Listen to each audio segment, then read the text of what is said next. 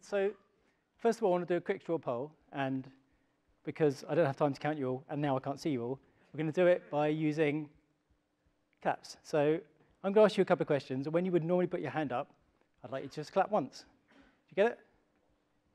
You get it? Excellent. Okay, so question one. Who here thinks that they work on a legacy code base? Who here would like to have a very serious word with some of the people that worked on that legacy code base? Yeah. So I clapped for the first one, but not for the second one. And that's kind of what I want to talk to you about today.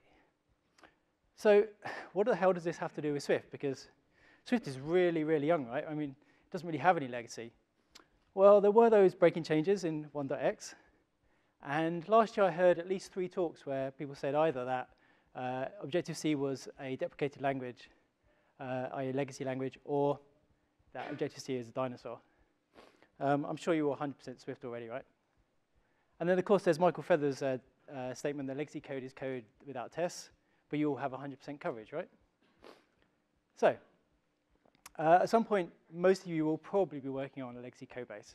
And when this happens, it's usually to go through a few stages of grief. There's denial, anger, followed by bargaining, and then depression, and finally, just acceptance. But what's wrong with this? Well, I say it's self-centered, and it's actually a bit misdirected as well. See, instead of thinking that the code was the work of some feckless idiot, we could instead assume that it was somebody like us. I mean, I'm not saying there were no feckless idiots out there. I've been a feckless idiot at least a couple of times, as some people who worked on my code base will tell you. But if we think about it as maybe it was us, like how could the code have ended up like this? Why did the app delegate become 2,000 lines? Well, okay, perhaps they knew no better. I mean, start a new project, hit that core data button, and look at the code. The app delegate is 112 lines before you've done anything. So, maybe that person just didn't know any better. I mean, that's just as plausible, right? And the other thing is that even if you don't want to put yourself in the developer's shoes, well, think about the team that you work with and put yourself in their shoes. If you're joining a project and you tell everyone that the code base is terrible and you feel like sucking on a lemon every time you're using it, well, how do you think that makes that team feel? Like, why don't you try empathizing with that team?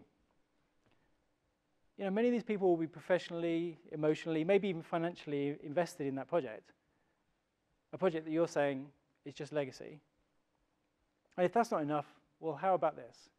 I think it makes you look unprofessional, and it makes us all look unprofessional. And the reason is, if you go around telling employers what a terrible job the developers before you did, what are you really telling those developers, those employers? You're telling them that people who work in our industry, we're shoddy, we're unreliable, we're expensive, and we're egotistical. That anything that we do will be dead in a couple of years' time.